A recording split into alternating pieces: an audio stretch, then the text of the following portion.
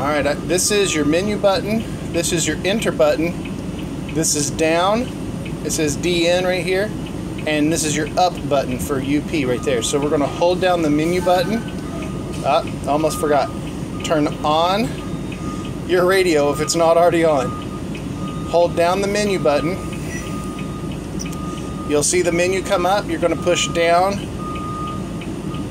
until you come to, it says set clock.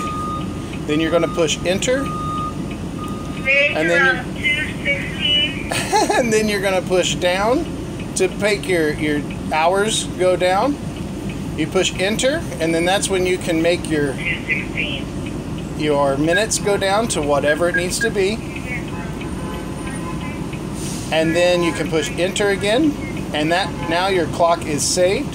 If you push enter again, oops, you'll go back to that main menu, and then all you gotta do is push menu, and you're back there. So once you set it, push menu, and it'll take you back to your regular screen.